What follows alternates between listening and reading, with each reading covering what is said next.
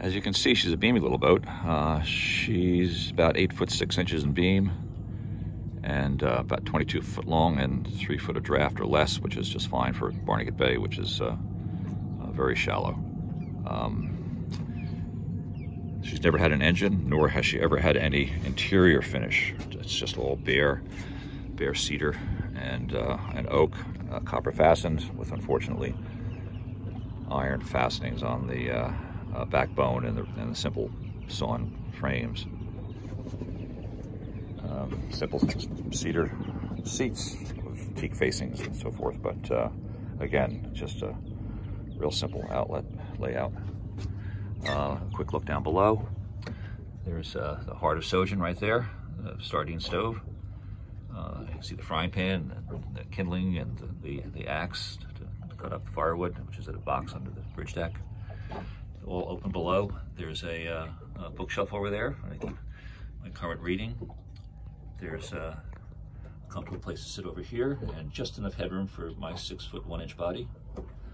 Under the bridge deck, there's storage, and you can see right there's a Wiley window, which provides nice ventilation. A galley box, and that other comfortable seat. Up forward, it's hard to see, but that's where the planks were damaged during there's a big hole placed in her during Sandy, but that's all been fixed and by Paul Smith at Beaton's. Thank you, Paul. And that's about it. She's a sweet little boat.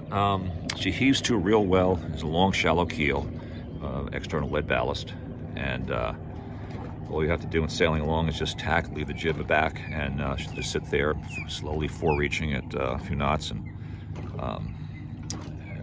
making a lot of leeway. And when you want to change tacks while hove to, you just changes the jib sheet. She comes up to the wind, flops on the other tack, and then sits there. So it's just delightful to go out here and sit down below in the fall and winter, in the off season when there's no traffic, and just find a way to heave to for a couple of hours back and forth and read and tend the stove. Anyway, that's Sjogin. Go look online, Sjogin. She's all over the place, as you can imagine, and I have a blog and on Facebook and Instagram and such, and people all over the world have responded favorably to her and just think she's a sweet bloke, just as I do. Take care, all. Thanks for watching.